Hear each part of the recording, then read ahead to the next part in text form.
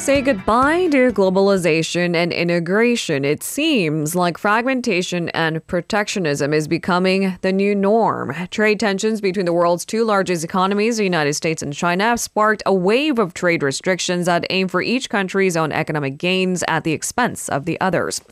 This amid persisting global uncertainties fueled by changing landscape of supply chains and the war in Ukraine. What does this mean to South Korea, a country heavily dependent on imports and exports? That's the topic of discussion on today's GMS Focus with Dr. Yang Jun-seok joining us on the line. Good morning, Professor Yang. Good morning. Thank you for joining us. Let's start things off with the French version of the U.S. Inflation Reduction Act. France has announced its revised EV subsidy policy. It limits subsidies to EVs that meet the country's high environment protection standards. This is largely designed to exclude Chinese-made cars, but there's collateral damage. It's just as discriminatory to South Korean EVs. How much of an impact will this have on Korean automakers, Dr. Yang? Okay, well, it will have some impact on Korean automakers, but perhaps not as much as we fear. This first quarter of this year, 2023, Korean EV makers sold about 33,800 cars in EU. It sold about 14,703 EVs in the U.S. That was during the 3 months. First quarter of 2023, and about 5,000 vehicles by Korean manufacturers are expected to be affected by the French subsidy rule. So it will be a sizable part of Korea's exports to Europe, but it won't affect the majority of it, at least not yet. Mm-hmm. There is a chance that other countries will adapt similar rules, and that, I think, is more concern to Korean automobile makers. Also, the French electric vehicle EV subsidy is based, or it works off of the European Union's cross-border adjustment mechanism tariffs, or what they call CBAM. And that will work as a tariff on carbon emissions that are made in Korea. So that will be another barrier that Korean automobile manufacturers may have to experience.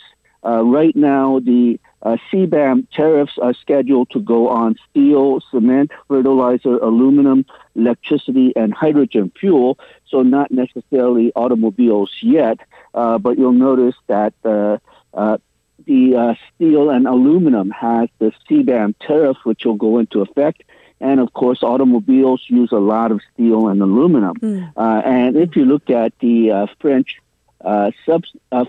rules for subsidy, they look at how much carbon emissions were generated from producing the automobile. They specifically look at steel, aluminum, as well as other emissions, raw materials, batteries, how much carbon emissions were produced by assembly and transporting the automobile.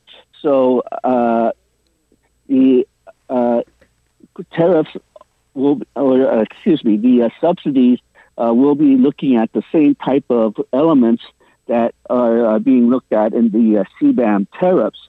So that is, I think, the reason why Korean automobile makers and Korean exporters in general who wants to export to the European Union are concerned, because Korea generates more carbon emissions when they produce these goods than Europe.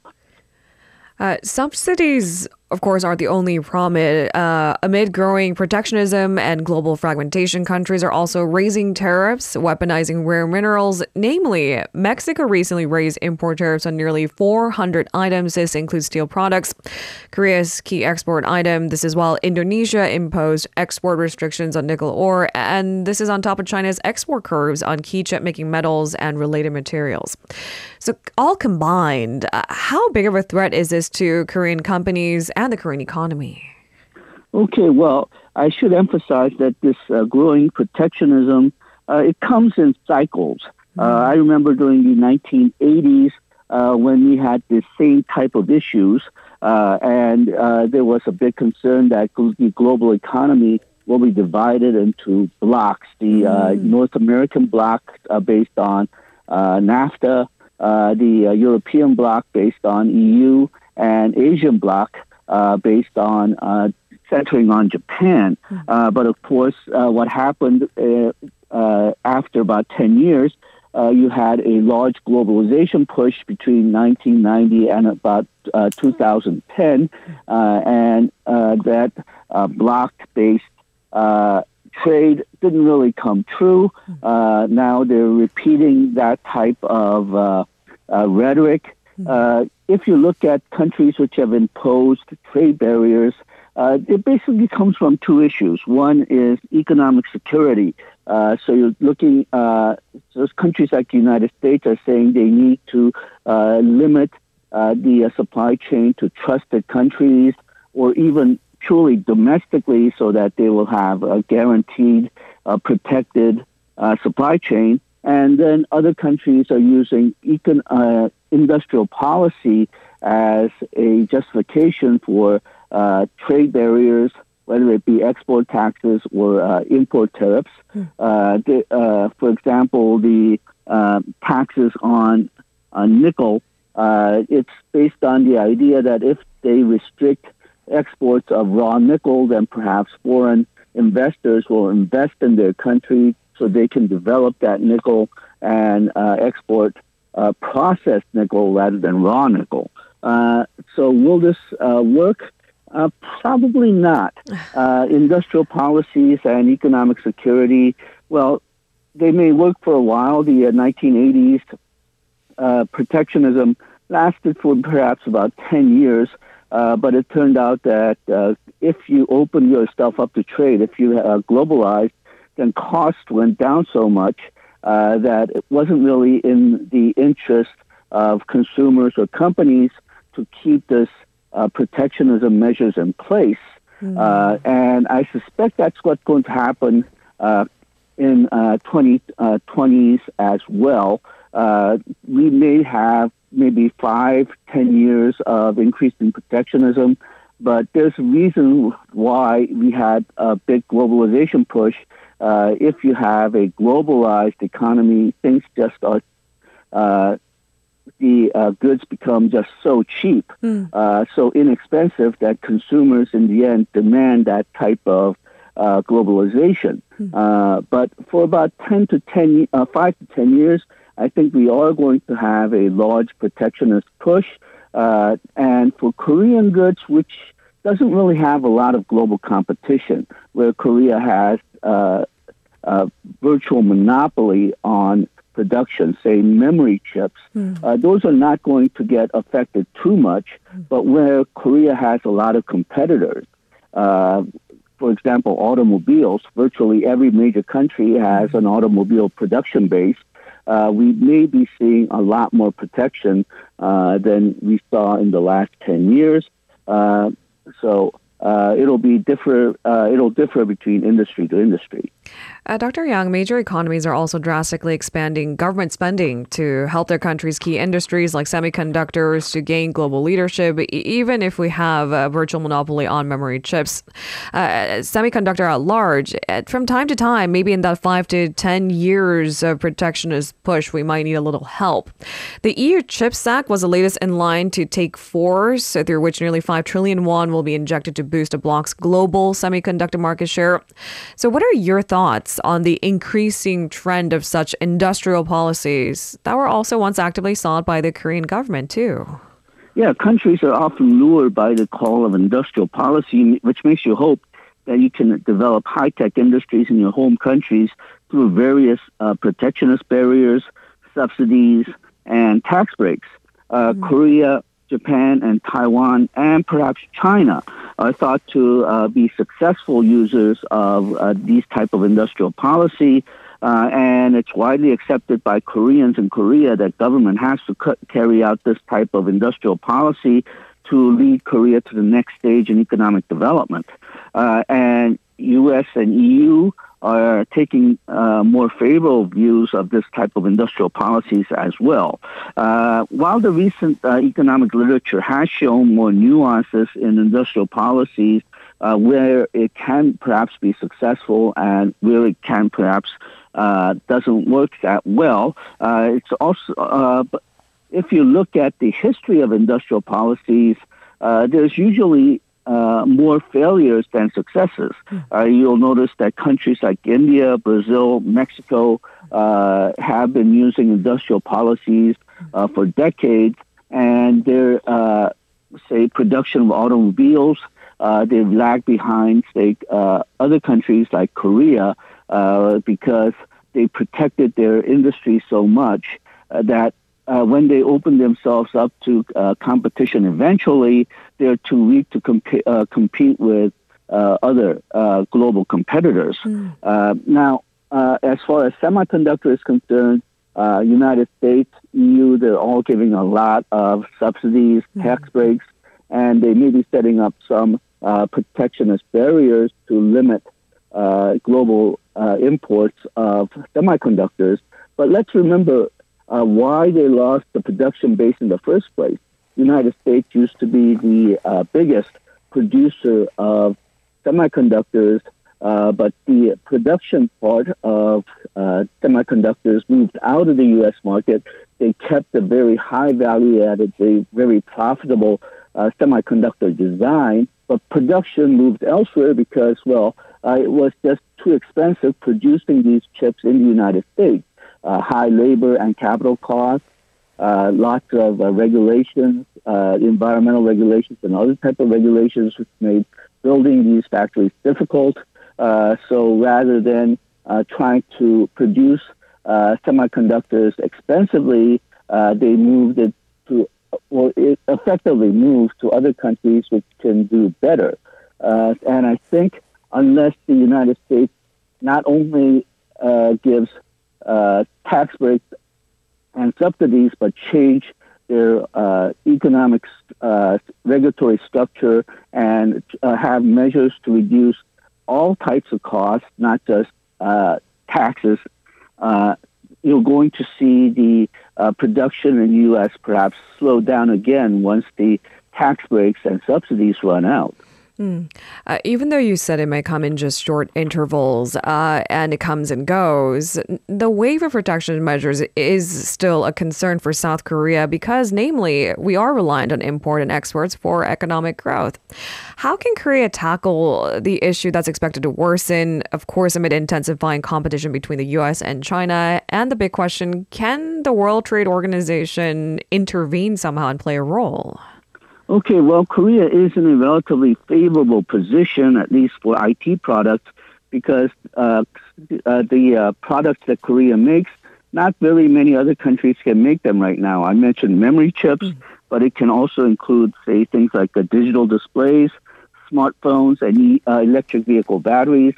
There are a few other countries which makes these, but perhaps not as well as Korea, and a lot of them are made in China. And of course, right now, the part of the goal of global protectionism is to stop imports coming from China. So Korea is, at least in some industries, in a very favorable position. But for other industries, those industries which have a lot of production bases elsewhere, automobiles and steel are big examples. Korea is going to face a lot of trade barriers. But Korea may be able to leverage its favorable position in the IT industries to reduce barriers for industries with foreign competition like automobiles and steel. FTAs are one way of achieving this type of goal where Korea leverages the industries where it has an advantage to keep the markets for all goods open. Now, how will WTO help? WTO is not really of much use right now, and it's not likely to be of substantial help, at least for the next few years, and perhaps even permanently. The United States has expressed displeasure at how WTO works, especially how it deals with non-market economies like China. And U.S. has basically paralyzed the WTO system by refusing to approve officers for the WTO dispute mechanism appellate system. So, say a country has, say a country is angry that some other country has disobeyed WTO agreements and shut its market down for imports. Usually what we saw in the past was that the country would take the other country to court in the WTO system. It's called a dispute settlement mechanism rather than a court. But basically it does the same thing. But right now, because they do not have officers for the appellate system, it's like not having judges for the appellate court.